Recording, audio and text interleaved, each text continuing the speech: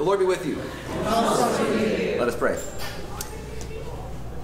God, we thank you that you tell us that wherever we gather, even 2 or 3 of us in your name, that you'll be there with us. We thank you for your presence with us as we meet, as we talk about you, as we think, as we read. Give us wisdom and insight today as we think about the ancient world, as we think about how ancient Near Easterners, including your people, Israel, think about how you and how divinity in general relates to the world of stuff. Give us eyes to see and ears to hear you at work in this ancient stuff that we're going to talk about today, but also in the world around us. Amen. Amen. Well, so this is one of our class sessions of the Bible and Theology class session. Today we're going to be talking about Incarnation in the ancient world, part of our year-long, or really semester-long series on Incarnation. We'll switch to Resurrection in the spring semester. I'm Brennan Breed, professor of Old Testament at Columbia Theological Seminary.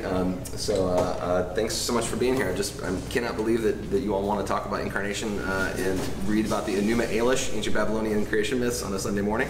But in any event, just to catch you back up a little bit about where we were, we're talking about Incarnation, and usually Christians just jump right to Jesus and the birth of Jesus and so on. We're going to take our time a few weeks before jumping to the New Testament, which we will get to. But we're going to talk about how people in the community of ancient Israel, how they understood the relationship between God and stuff. So basically the idea of incarnation, right? The idea that God is enfleshed somehow in the person of Jesus Christ in the Christian tradition comes out of an older, much older, in fact, ancient understanding of how God relates to the world. So for most people today, if you kind of ask them, think about how God relates to the world, people will generally follow along the lines of what we call classical theism. There's a God out there who somehow creates the world. Here's a medieval sort of image from a Biblia Moralise, a moralized Bible. One of these beautiful illuminated manuscripts. And here is God with a big compass kind of drawing the earth. So God kind of stands outside of the world, beyond it. God could be imaged as a human being. Notice here that God is being imaged as Jesus, because you can image God as Jesus in the Christian tradition, but imaging God as God is a little bit weirder. Of course, Michelangelo does it in the Sistine Chapel and so on, but many Christians are a little bit reticent to image God beyond Jesus. That is, God before the time of Jesus or whatever, in part because God is not stuff. God can't be pictured as a thing. So there's an idea in the Christian tradition, but also many other religious traditions, that God is transcendent. God stands above the world, beyond it. We are immanent things. We are like earthly bound creatures who somehow are trying to perceive a God beyond. So as I said, this is classical theism, or the deists would kind of follow this idea as well. Folks who say, well, God created the world and then kind of stepped away. That's another option, rather than God continue to be involved with the world that God had created. Well, today we're going to take a step back from that classical theist position, and we're going to encounter the Bible. The Bible is not exactly a classical theist position document. It's not systematic or philosophical in the way that a lot of people today would try to think about how if you start thinking about how God relates to stuff, we would start with kind of philosophical categories. Most of the folks who wrote the Bible were sort of not inured in Greek ways of thinking about how to categorize the universe. And most of them had an expectation that was really what we would call ancient Near Eastern, or really part of the ancient world more generally. And that's the idea that there's lots of gods. People who wrote the Bible, a lot of them believe there are lots of gods too. So we assume that ancient Israelites were monotheistic. They became monotheistic over a long period of time. That is, they believed that there was one God, but they start out believing there's lots of gods, and that their God is the most special of all those gods. So in any event, we'll get to this in just a second. But most ancient Near Eastern people, including the folks who wrote the Bible, or at least wrote the Old Testament, most of them believe that the gods are a part of the world. Gods are made out of stuff just like people are made out of stuff, and we'll see this in just a moment. But then also the gods are like really powerful and can shape and kind of create the world that humans know out of the stuff that the gods are also made out of. And that there's lots of gods, and that they're also limited in many ways. And this is a polytheism, the idea there's lots of gods. Anthropotheism is a word that we'll see, we'll encounter a lot today. That's like anthropomorphism, right? This idea that gods are, the theists, the gods are shaped like humans, like anthropos. So human-shaped gods, gods who have hands and feet and walk in the garden and so on, just like Genesis 2 and 3. And then there's another sort of part of religious belief, animism, the idea that kind of gods inhabit certain things. We'll actually see that in the ancient Near East, there are some what we might call even animist beliefs in some ways. So, ancient Israel is an ancient Near Eastern people. That is, they belong in the world of the ancient Near East. So ancient Near East meaning sort of from Mesopotamia, really even ancient Persia, all the way to ancient Egypt. What we might think of as the Fertile Crescent, right? That big swath of land where writing was invented, where the agricultural revolution first occurred, and so on. Ancient Israel comes onto the scene very late among these peoples. So ancient Israel emerges as a polity, that is, as like a country or whatever, right around the year 1000 BC. So ancient Sumer, like some of the cities in ancient Sumer are as old as maybe 4,500 or 5,000 BC.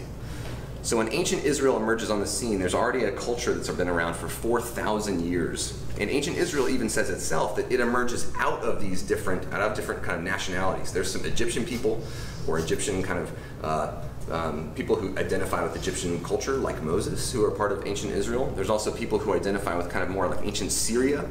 When people talk about Jacob and the creed really in Deuteronomy 25, Jacob is called an Aramean, like a Syrian person. And then you have like Mesopotamian people like Abraham who are part of this culture. So ancient Israel kind of points to all the peoples around them and says we kind of come from a lot of these different people. We emerge out of them as a people. So ancient Israelites believe a lot of the stuff that ancient Near Eastern people believe. They are an ancient Near Eastern people. Now, for me as a Christian, this doesn't bother me because I think that God speaks to people where they are. God speaks to the kinds of cultures that people exist in. God speaks in ways that regular people can understand. So if God is going to speak to ancient Near Eastern people, God's going to speak to them in ways that ancient Near Eastern people would understand. This is why ancient Israel has animal sacrifice. It's something that every single ancient Near Eastern people have. The Israelites believe something different about it than everybody else, but still, that's the world that they exist in. Ancient Israelites pray in ways that sound very familiar to us from other ancient Near Eastern peoples. And as we'll see today, they have creation myths that look a lot like the creation myths of the people around them. So the question isn't, do ancient Israelites do everything do they have a religion that's totally different than the people around them? My answer is no, and that we shouldn't believe that that's the truth, because that's the case, simply because they would make no sense to them. Like, if you're trying to speak to ancient Near Eastern people, you have to speak in a way they understand. So God speaks to them through creation myths that make sense to ancient Near Easterners. If we read Genesis 1 and we think of it as a science textbook or something like that, the ancient Israelites were ancient Near Easterners. They didn't have science textbooks. They didn't understand that genre. They didn't know anything about ancient science or modern science even. Even for their day, ancient Israelites were very behind in terms of what science was. Ancient Babylonians are pretty good at predicting eclipses and things like this. Ancient Israelites weren't. So in any event, ancient Israelites need to be spoken to in a way that they can understand. So they're going to get ancient Eastern creation myths. They're going to get ancient Eastern hymns and liturgies and so on. And also, they're going to have preconceptions about God or the gods and how they work that fit with their culture and time. So how do gods work in the ancient Near East? Again, for 5,000 years, there's written, whatever, for 3,000 years, there's written evidence, sort of before ancient Israel, about what gods are and how they work. So ancient Israel knows all this stuff. The Epic of Gilgamesh has been around for 1,000 years before ancient Israel was a people. The Enuma Elish, the ancient Babylonian creation story, has been around for 1,000 years before Israel emerges on the scene. This is the kind of stuff that they know and expect when they hear about the gods. So this is a little ancient Eastern image.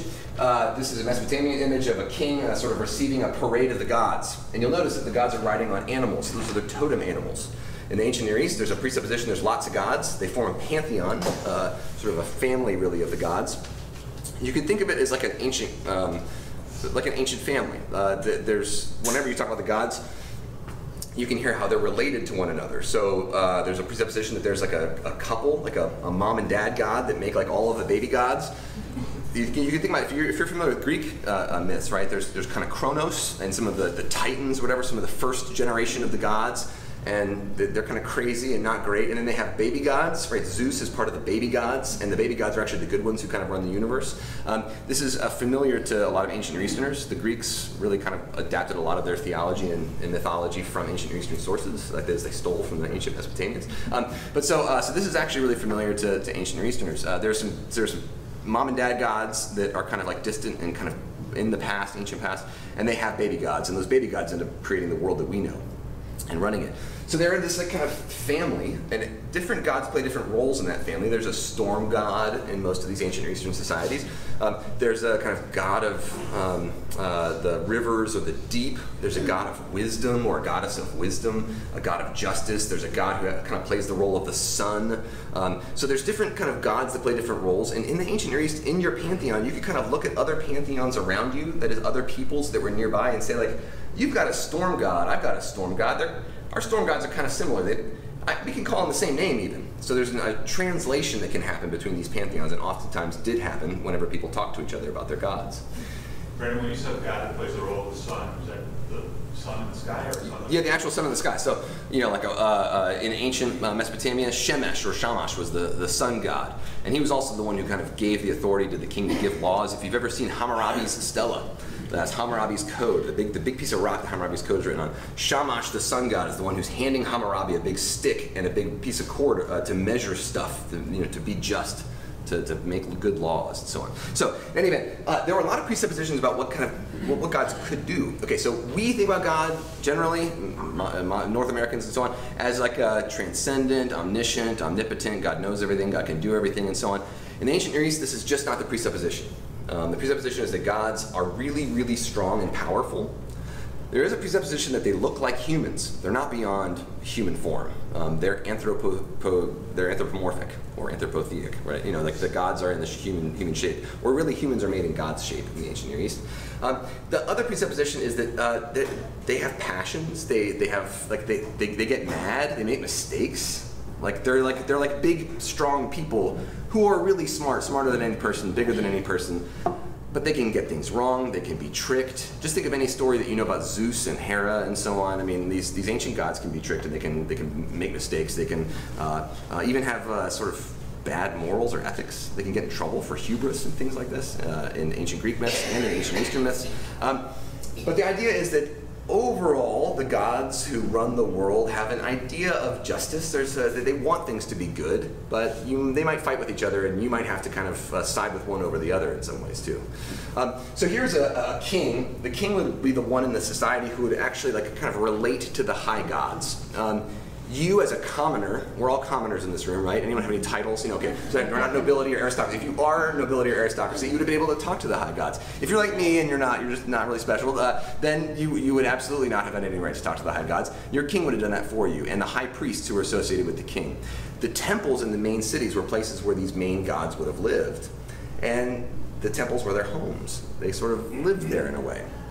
So again, this just to give you a sense of these. Where these gods, they're related kind of by birth and marriage. Here's Anu, the high sky god, who marries Antu and has kids like Enki and so on. And then underneath, these are ancient Mesopotamian gods and their family relationships.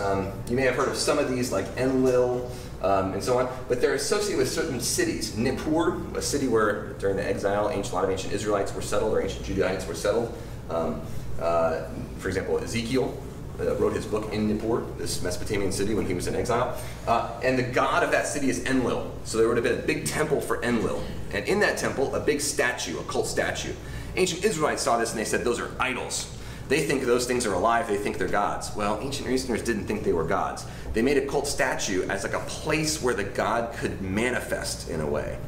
Because they believed the gods looked like humans, really, but also they believed that they could be invisible, and they believed that they could fly, and they believed that they could they could manifest in certain things. There seems to have been a belief that they could manifest in the thing they were associated with. So Dagon, the major god of wheat in the ancient Near East, could be like in the wheat that you have in the field. Wheat was called Dagon. The god was called Dagon. So the god could be present in the natural world. That's why I said it could be almost understood a little bit like animist religions. The god could be in the stuff. The god could be kind of present invisibly. By the way, the Ark of the Covenant in ancient Israel, you've heard of the Ark of the Covenant, right? Indiana Jones and so on. That's a portable throne. The idea was that Yahweh, the God of Israel, sat on that throne invisibly, and they marched around with it. It was a portable throne. So no one saw Yahweh on top of it, but they thought that the gods could manifest invisibly. We know this from inscriptions in the ancient Near East too. The ancient Phoenicians have thrones, and they would say the goddess is manifest invisibly on top of this throne. So that's just how the gods work. So they're associated with major cities, but you understand that people would have understood them to be kind of like hang out on maybe mountaintops together or in the sky somewhere together. Like there's a place where these gods that kind of hang out, but they could also be in your city, and they could also be invisibly with your armies, and they could also be in things like wheat or water. Now, for us, modern Western folks, we tend to think in categories like non-coincidence. We tend to think that there's a property of non-coincidence. I can't be here and outside at the same time. There's only one of me. Ancient Near Easterners don't have a logical problem with non-coincidence, it seems. That they might have a problem if I say I'm here and outside at the same time, but also they tend to think that the world works a little bit differently than we do. They think that there can be people in two places at once, but they also think that because they think that you are not confined to your physical body. The people as well as gods. They think that, you ever heard of, like, you ever read the Bible and you come across something about the name, like, I'm going to make your name great, or I'm going to curse your name, and people take that really seriously? That's because people thought your name was a part of you, a real part of you, just like your hand is a part of you. And if someone says your name, that's you in their mouth.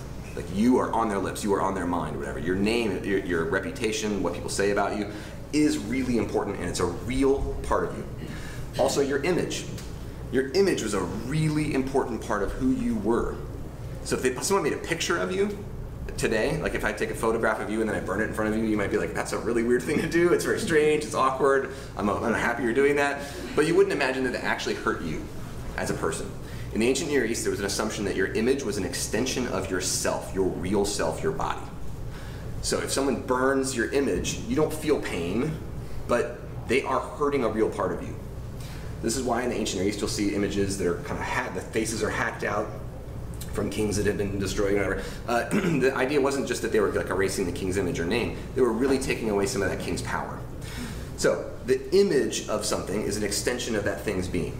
Does that make sense? So the image of the god, if you do it, make it the right way, you make ritual incantations over it and so on, it becomes a real thing. I have a great story about this that has to do with eclipses. Did I already tell you about the eclipse, the story of the eclipses in the Assyrian kings, maybe last year? Okay, but if you've never heard this, it's pretty cool. So we just had an eclipse. Babylonians were great at predicting eclipses because they thought it was a really bad sign. They thought the gods were blotting out the sun in order to say something bad was going to happen, usually to the king. So the king is kind of like the light to the nation and so on. If you're blotting out the light in the sky, it's a bad sign about the king.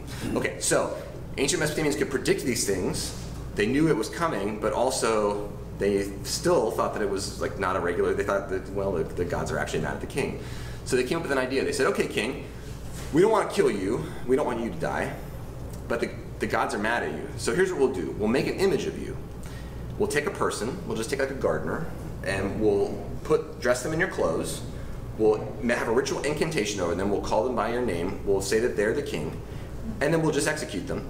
So to get the omen out of the way, and then you'll come back as the real king. Does that sound good? And the king says, great.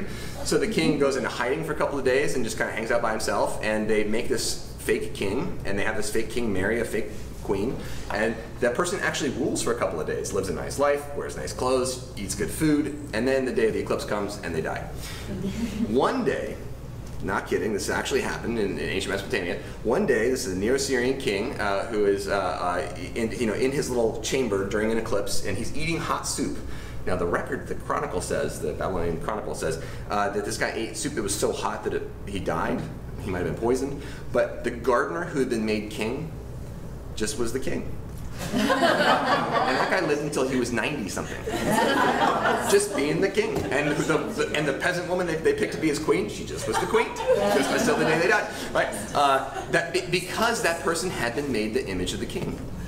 You're the image of the king, you're the king. The king has two bodies walking around the house, that's fine. Who cares? So it's not a problem. The same way with gods. There's 2 or 3 bodies of the god walking around, that's fine. That's okay. It's not an issue. Sometimes there's even like different shrines to the same god in different towns. They would just say, well, that's the shrine to Inanna of whatever, Eridu, and this is, they would actually have different, well, that's the god of there, and that's the god of here, and it's the same god. There's 2 versions of that god, that's fine. It's almost like Mary of Lourdes and Mary of Guadalupe.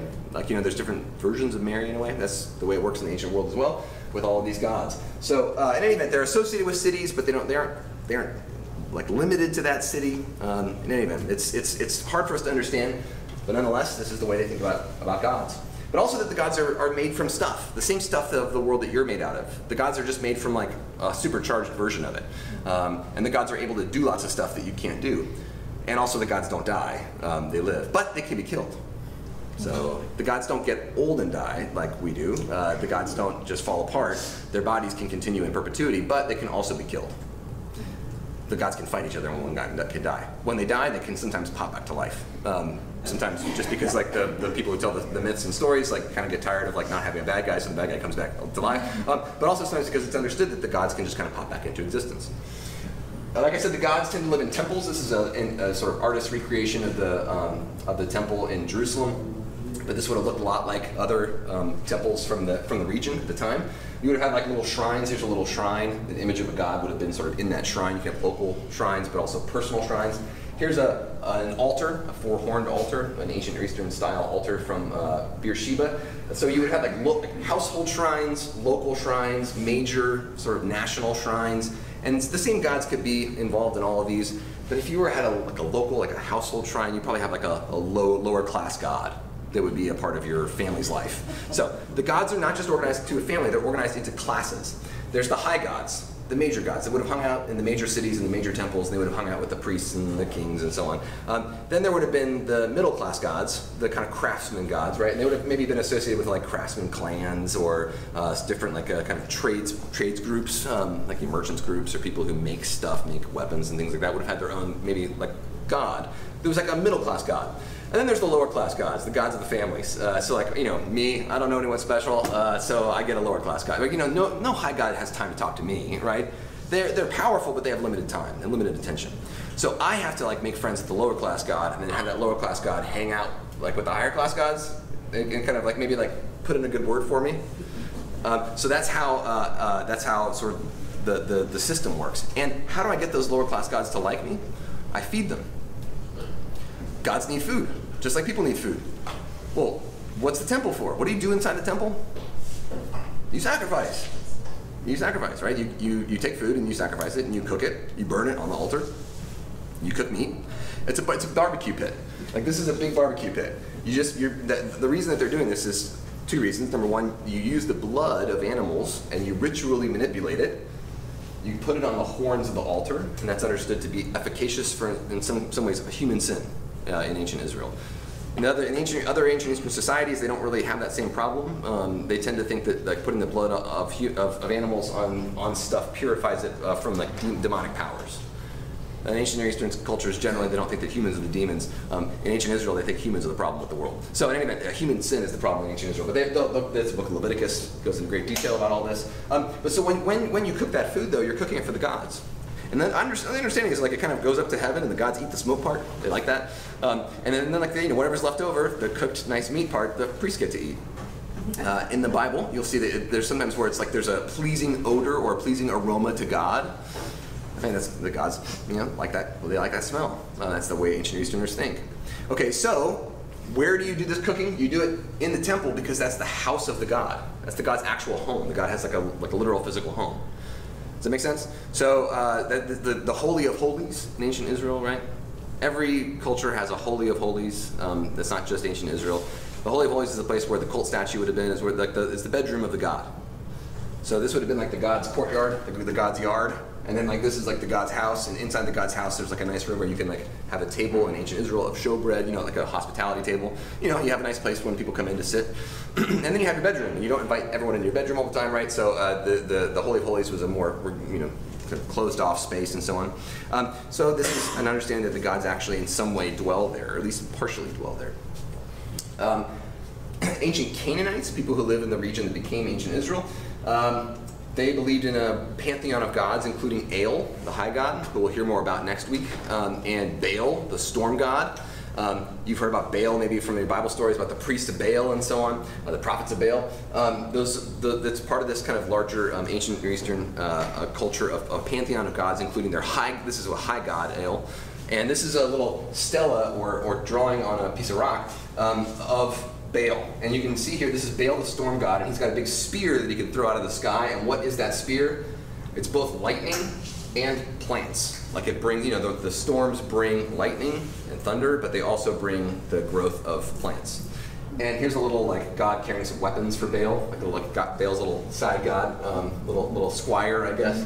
And Baal's got a sword here and a big mace, a club up there. Baal can like hurt people. So this is Baal, the storm god. And this is kind of the pattern. Like, this is one way that ancient Israelites understood Yahweh, was as a storm god who came with thunder and lightning and hurt Israel's enemies on Israel's behalf to protect Israel.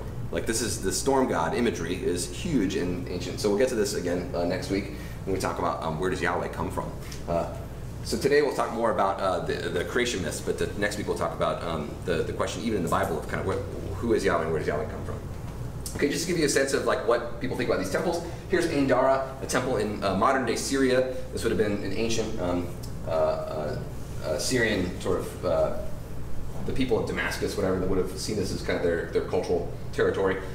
So this is part of the temple. Here's the courtyard outside. Here's the interior, and then the kind of holy area would have been up here in the center. And right outside of it, right here, it's kind of the threshold of the temple, there are giant footprints from the Iron Age. This is from the time when ancient Israel was a nation and so on. So here there are three of them. There's two here and then one here, almost like it's like the god is stepping into the temple. And you can see the size of them. They're much bigger than any person's foot, right?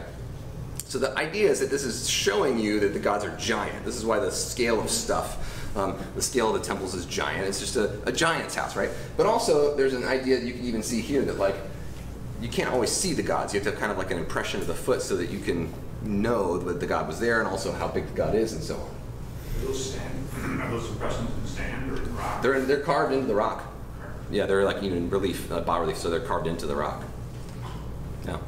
Okay, so just to give you a sense of how gods relate to stuff in the ancient world, a particular example, I'm going to read to you a little bit of the Enuma Elish. The Enuma Elish, this is ancient Babylonian. Enuma, Elish, that phrase means when on high, or like, but basically in the beginning. It's their creation story that probably was read once a year at their Akitu festival, read out loud to all the people of Babylon who would gather and hear during the New Year's festival about the creation of the world. So the idea was, on the new year, there's the recreation of the world. The world is like done again. And they would have this big procession around town. They would carry the statue of Marduk, the major god of Babylon, and you'll hear about why they would do this with him in a second. And it was written, maybe around 1800 BC, like sometime around Hammurabi, probably. Well, we're not exactly sure. Could have been later or earlier than that. But we have these kind of 7 tablets, they called the 7 tablets of creation, that would have had the story. Okay, so ancient Israelites would have known this story. They would have, like the scribes who wrote the parts of the Bible that we have were highly educated people. This would have been a very famous story in the ancient Near East. So famous that we have examples of other ancient Near Eastern peoples, including the Assyrians, taking this story, taking out the Babylonian god, putting their own local god in as the high god, and kind of like making their own version of this story. And Genesis 1, as we'll see in a moment, plays on this story too. So again, the ancient Israelites are reacting to and talking to the cultures that are around them, including themselves, who are ancient Near Eastern, and they're using some of these ancient Near Eastern ideas about creation to express, I think, a theology of creation. So, here's the beginning of this story. If you can't see it, I'll read it to you. When the heavens above, that's Enuma Elish, like when above, when on high, when the heavens above didn't exist, and the earth beneath had not come into being, there was Apsu, the first in order, the begetter. That's the sky god, really the god of, I'm sorry, not the sky god, that's Anu. Apsu is the god of the deep, the god of the freshwater deep. Apsu, the first in order, their begetter. And the demiurge, Tiamat, that's the goddess of the salt water. So we have the god of the freshwater and the god of the salt water. These two male and female kind of gods. Again, the gods have kind of genders in the ancient Near East, understood to be patterned on their understandings of human gender. There's Apsu and Tiamat, who are kind of like these primordial water things, but also male and female, and kind of married, and they give birth to them all. They're the ones who gave birth to all of the main gods, Apsu and Tiamat. They had mingled their waters together in the brackish waters of southern Iraq, where this idea came together, before meadowland had coalesced and reed bed, when not one of the gods had been formed or had come into being, when no destinies had been decreed, the gods were created within them. This sounds a lot like Kronos, right? And Zeus and all, Kronos like ate Zeus, and so like ancient Greek myths sound a lot like this too. Lahmu and Lahmu were formed and came into being while they grew and increased in stature. Anshar and Kishar, these are just other gods who excelled them, were created. They prolonged their days, they multiplied their years. These are almost like the Titans. These are kind of like proto-gods. So again, Apsu and Tiamat are two water-based deities who get together and have the progeny of the universe. So the gods are made out of water stuff. Just the stuff, there was stuff. and this kind of stuff made the world. This is ancient Egyptians think this. Nut and Geb, Nut the sky goddess, and Geb the earth god, procreate and create all of the gods. In ancient Mesopotamia, in ancient Greece, they have these ideas. So these are kind of just general ancient Near Eastern ideas. Apsu, the god of the freshwater deep, opened his mouth and told Tiamat their behavior, that is these young gods who like run around and like, play their music loud and stay up late at night. They're making Apsu and Tiamat real mad because they're making noise. Their behavior has become displeasing to me, and I cannot rest in the daytime or sleep at night. These water gods like to sleep all the time. I will destroy and break up their way of life, that silence may reign and we may sleep.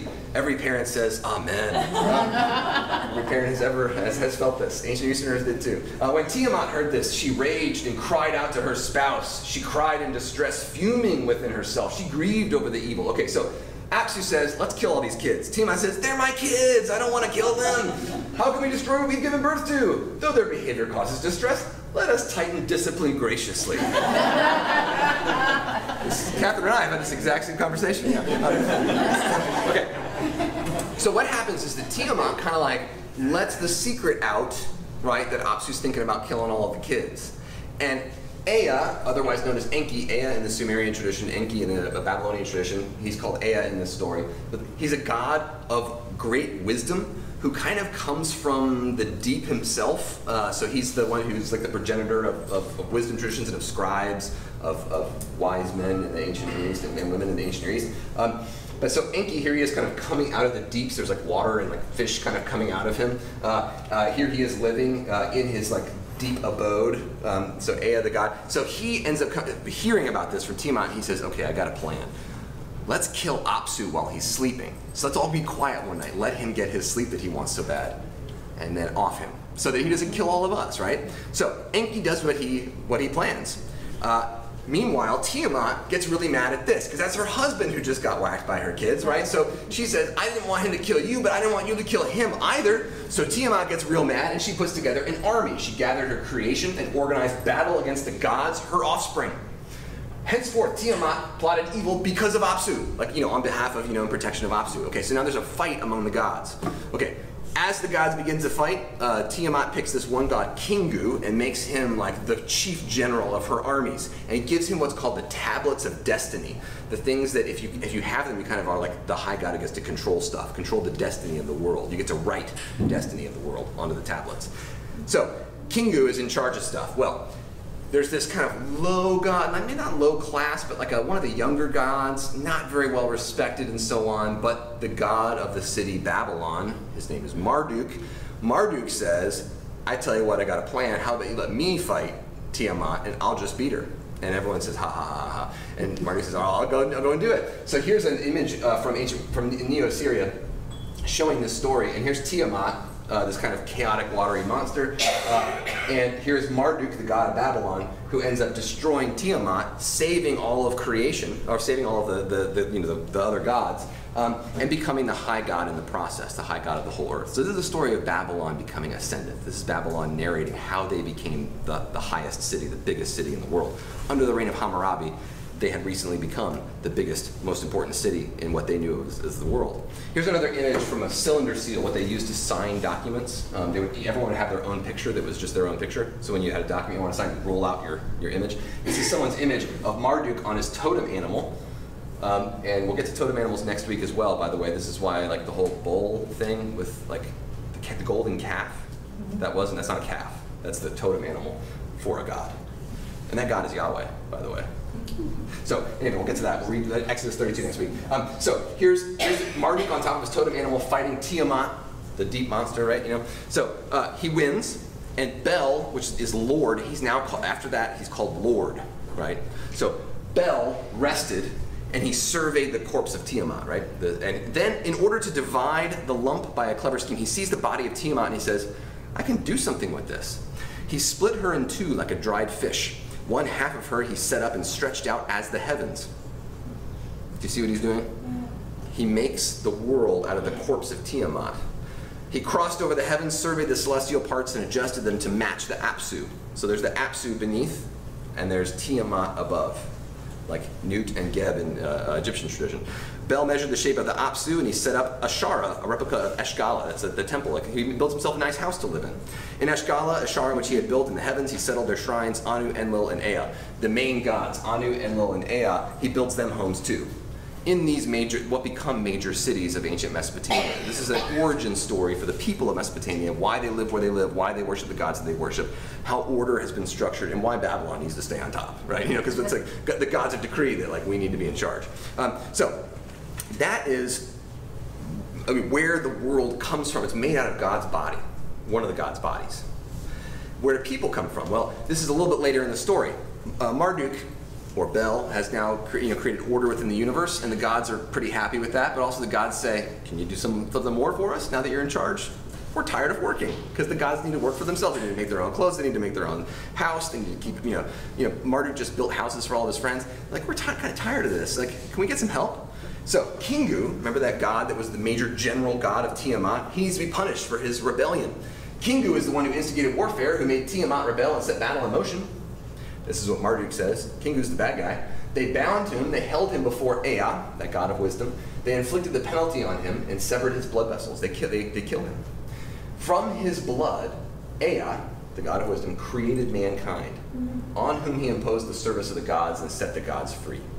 Humans are made out of the blood of a god that's been poured into the ground and like made into this little so humans are like half god, half earth creatures, but earth is like the body of a god anyway, right? So what are humans made to do in this story, by the way? Work. We serve the gods. That's why we were made. We are slaves to the gods. Gods got tired of doing work, so they made humans, and the temples are the place where you bring your grain every year. Why do you give up like 1/3 of all of the stuff that you make as a subsistence farmer every year? Because you're feeding the gods in their temple. So that's why you do what you do. Make sense?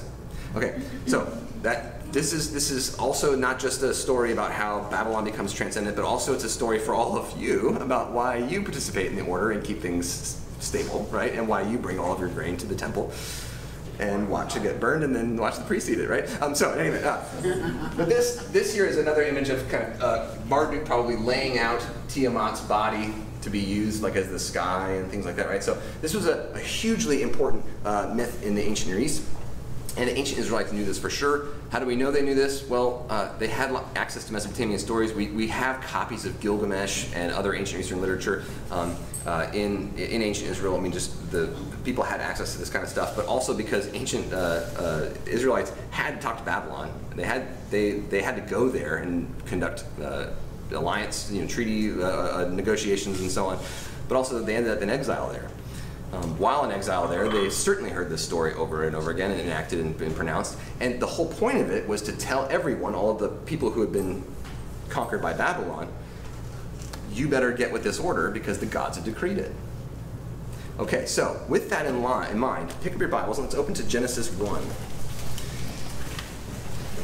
Now, whenever we talk about creation in the Bible, we'll always start with Genesis 1, but at the same time, it's important to notice that this is not the only creation story in the Bible.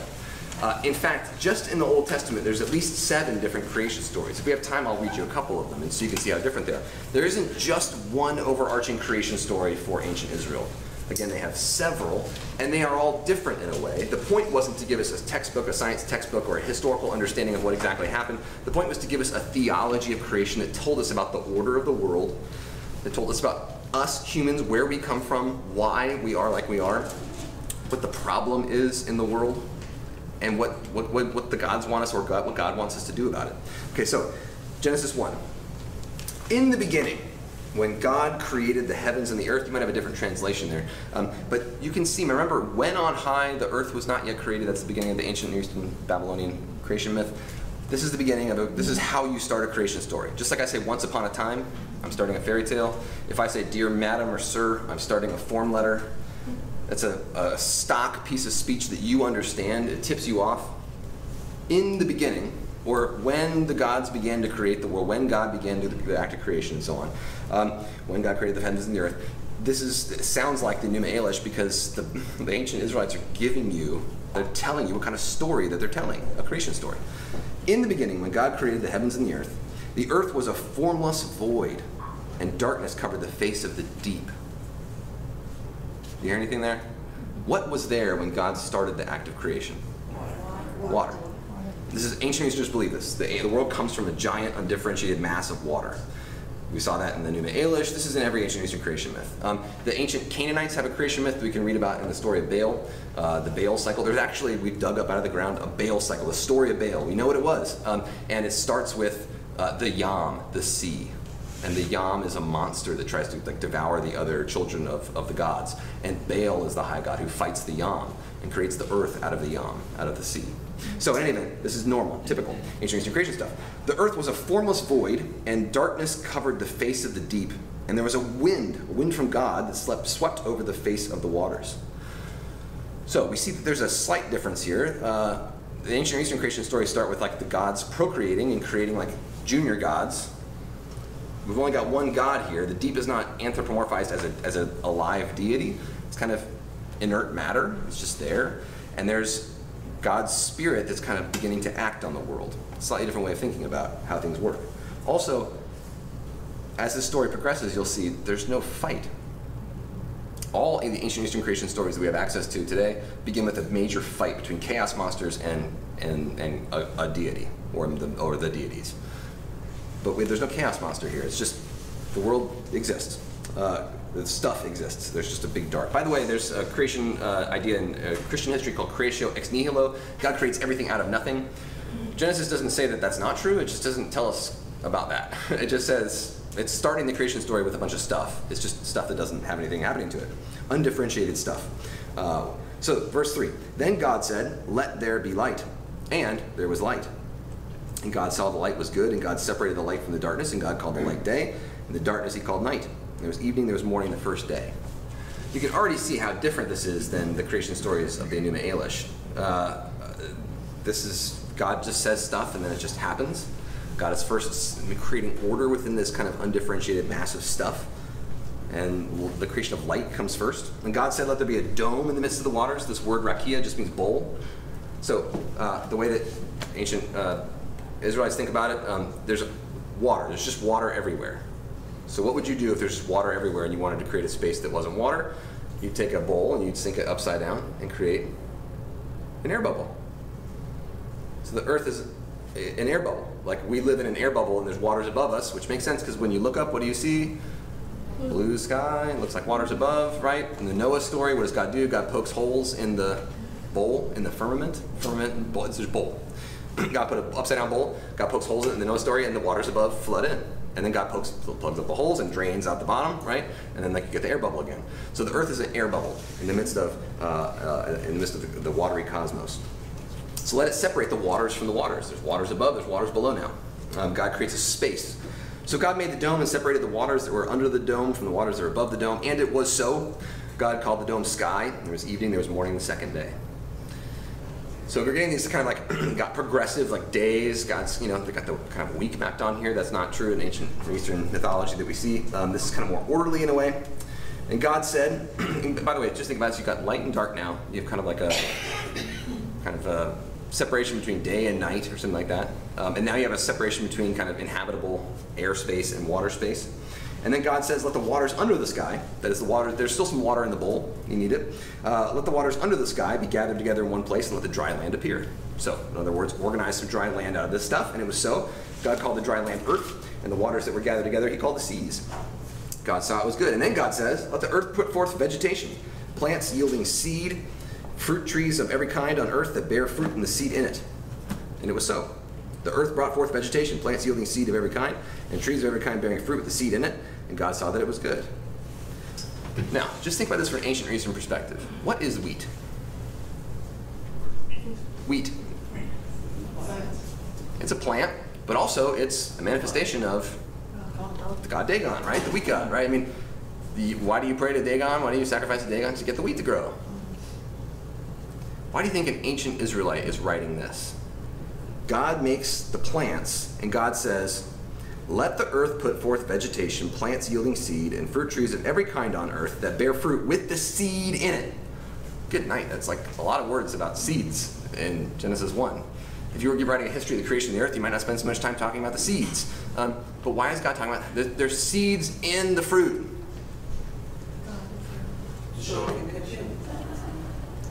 God made the earth with the stuff that the earth needs to continue in the earth. There's no need to worry about Dagon or Baal, the storm god. The earth works. God set up an order that just works. So appreciate God and just work with the earth that you got. So in other words, it's pushing back against a lot of these ancient agreements. Also, the body of the God is not the earth and so on. There was no fight that had to happen. God just decided, let me make some good stuff for these people. And notice the way that this is even organized. Day 1, you get the separation of light from darkness. Day 2, you get the creation of kind of a space and air bubble. Day 3, you get the kind of like the waters get pulled away. You get spaces, the formation of safe and good spaces for things to inhabit. And then you get the creation of the stuff to inhabit the spaces, the stuff to inhabit the seeds that inhabit the space of the ground. And then verse 14, the next day, let there be lights in the dome of the sky to separate the day from night. Now you get the lights up there, the sun and the moon and the stars. You get the stuff that inhabits the space that God already created on day 1. And let them be lights and so on. Let them be signs and seasons for days and years. Let them be lights in the dome of the sky to give light to the earth. And it was so. God made the 2 great lights, the greater light to rule the day, the lesser light to rule the night.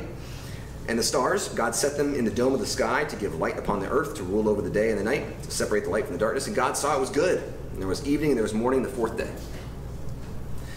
So there's a lot of stuff about stars and skies and whatever. But why do you think they go into this great depth? What are the sun and the moon and the stars to ancient Mesopotamian people? They're the gods. They're manifestations of the gods, right? And they go around the eclipse. I told you about the eclipse, right? What is the eclipse? So it shows the portents of what the gods want. They're the tablets of destinies. They're just described to you through the movement of the stars and so on. What are these here for?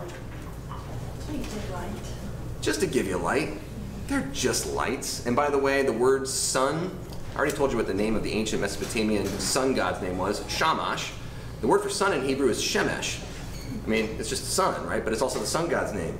Guess what they don't use here? Shemesh. You don't see sun anywhere in here. They don't even want to say that word. They just call it the big light. Why do they call it the big light? So that you don't think it's Shamash, right? These things aren't gods. They're just big lights in the sky to help you find your way around, because it's good to have light, and it's also good sometimes to have darkness. So they have this kind of little bit of light in the nighttime for you to find your way around. But also they're there to mark the seasons. Why do you need those seasons? So you know when to plant, you know the agricultural stuff, also so you know when to do your rituals. So you know when Passover comes. So you know it's to mark days and times and so on. Not so that you have to get worried and kill your king because there's an eclipse, but just so that you can know when to pray on the right day, right? So and mark the Sabbath and stuff like that. So in any event, this is it's a pushing back against this ancient Near Eastern motif that you find in creation. So then, verse 20, you see the next day, God said, let waters bring forth swarms of living creatures. Again, the spaces that God has created, now they're inhabited with all this stuff. And verse 21, even God created the great sea monsters and every living creature that moves. So the sea monsters are not pre-existent things that God has to fight and kill and destroy. And by the way, Leviathan, you've heard of that, right? The name of the ancient sea monster in ancient Canaanite religion was Leviathan, right? The sea monster, right? It's a thing that pre-exists ancient Israelite religion. They're working with these ideas that they're inheriting from the peoples around them, and the Leviathan sea monster is one of them. Except God doesn't have to smash it to bits and to start the world. Chaos exists within the world because God lets it exist. This is the story of Job as well, the book of Job. The ending of Job, God gives a big speech about Leviathan, and God says, I made Leviathan. I don't have to kill Leviathan to start the world.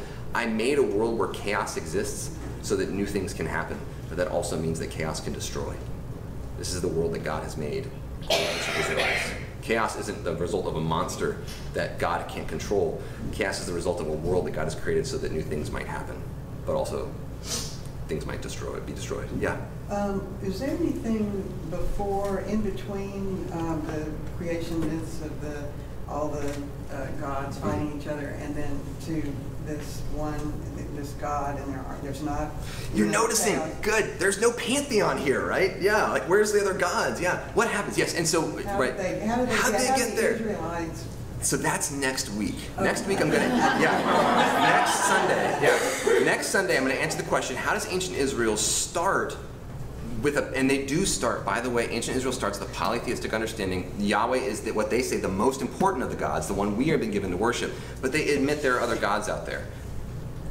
over time, and Genesis 1 we think is actually a fairly late text for the Old Testament. It's probably written after the time of the exile, when they've come into contact with. This is written as a polemic against ancient Babylonian creation myths, which would have been very.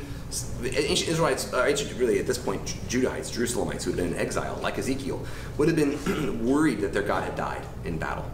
Our city was destroyed. We saw our temple get burnt to the ground. Our God died. Marduk won. We should worship Marduk now. The authors of Genesis 1 are saying, no, don't do that. Don't just let go of Yahweh. Yahweh's bigger than all. There's a reason for all this. And if you actually read more of the work of the author that we associate with Genesis 1, you'll see this is part of a much larger polemic about how God is in charge of the whole earth. And in fact, the destruction of Israel and the destruction of Jerusalem and the exile of the people and so on is actually part of this kind of much larger, bigger plan that has to do with the goodness of the world. But here they're trying to say, look, the world is not chaotic, it's not out of order. Yahweh didn't die or lose. Yahweh is in charge of the whole earth. And in fact, God's got bigger plans than just what happened in Jerusalem. So it's a way of recontextualizing, but also pushing back against maybe some even Israelites who would have said, okay, let's just go ahead and start worshiping Marduk. So God makes these the birds and so on, and God creates great sea monsters, and God fills the earth and the seas and the sky. In verse 22, God blessed them, saying, "Be fruitful and multiply, and fill the waters and the seas. Let the birds multiply on the earth." It was evening and morning, the fifth day. So God says, okay, now again, just like the seeds, God is creating the animals and the plants and the birds and the fish, everything, so that it can continue on its own. God has set up the world so that it can grow and progress without God kind of making everything happen all the time. In verse 24, God said, "Let the earth bring forth living creatures of every kind, cattle and creeping things, and wild animals of the earth of every kind." Okay, again, filling all the spaces that God has already made. And then God made the wild animals of every kind and so on, and God saw it was good. Verse 26, then, last thing God does, "Let us make humankind in our image, according to our likeness," our image. Remember what is the image in the ancient Near East? It's an extension of the presence of something. So, let us make humankind in our image. And the plural pronoun there. Our. Yeah. So, we'll get to this again next week, but this is part of ancient Israel's progression from being polytheistic to monotheistic. So, ancient Israel, it's a sort of trajectory that takes several stages. One of those stages is that Yahweh is just one God among others, but our God. One stage is Yahweh actually is the high God of the pantheon. And the next one is that there really isn't much of a pantheon. It's Yahweh and then angels, which are really kind of like images of God. Like God works through divine apparitions in a way. That's the kind of progression. And we're here at a point where there probably are other deities assumed, but they're not real deities. They're like God's helpers. They're divine beings, like what we would think of as angels almost, with they kind of do God's bidding. But we're made in the image of Godness itself, right?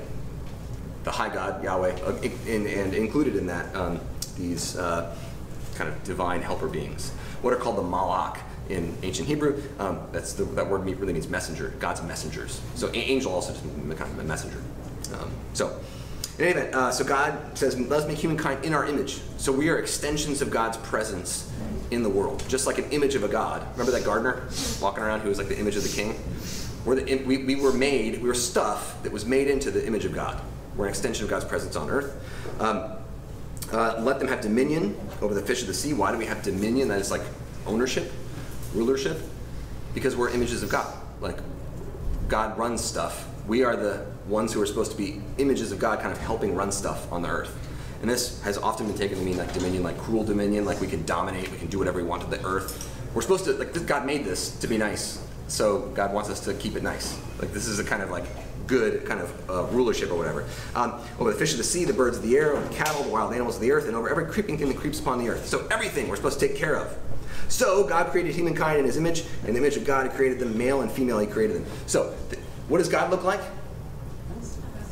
Us. Yeah, God's a kind of bigger version of us. Again, anthropomorphic or whatever, God. But we're really, in this version, we're anthropotheic. Like we're in God's image. Like we're images of what God looks like. Also male and female. The understanding is that like the panoply of human existence actually reflects everything that God is. So God is not a guy. Like in the ancient Eastern tradition, there are guy gods and girl gods. right? And like even like in the Baal story, you'll read about Baal's member. You'll read about like his actual genitalia. Like they'll talk about the God's genitalia. They don't do that in the Bible. They do say that male and female forms reflect God, but there's this kind of God's almost kind of beyond gender in a way in the Hebrew Bible. That's part of this monotheistic progression of ancient Israelite thought. So in any event, we're made in the image of God. God blessed them and told them to be fruitful and multiply, just like all the other beings. Fill the earth, subdue it, like, have control over the earth, but take care of it in that way, and have dominion of the fish of the sea and the birds of the air and over every living thing. And God said, hey, I've given you all this plant to eat. By the way, we're created vegetarian. Humans get to eat meat after Genesis 9 in the story of Noah, but here they're supposed to just eat trees and fruit. Verse 30, and to every beast of the earth, every bird of the air, and everything that creeps in the earth, everywhere that has been given the breath of life, I've given every green plant for food. And it was so. God saw that he had everything he made, and indeed it was very good, evening and morning, the sixth day, and so on. This is creation according to ancient Israel. Now, we don't have time to read it right now, but Genesis 2 and 3 are another creation story. It starts really in verse 4. This is the last thing I'll tell you, and then we'll head out. But verse 4b, actually. So if you look at Genesis 2, 4, and then you'll see a heading, another account of creation, or you'll some other heading, right? It starts, in the day that the Lord God made the earth and the heavens.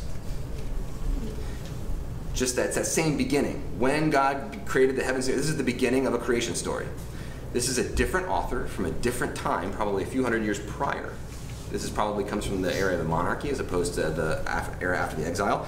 When no plant of the field was yet in the earth and no herb of the field yet sprung up, for the Lord God had not caused it to rain upon the earth. There was no one to till the ground, but a stream would rise from the earth. We're getting another version of the creation story.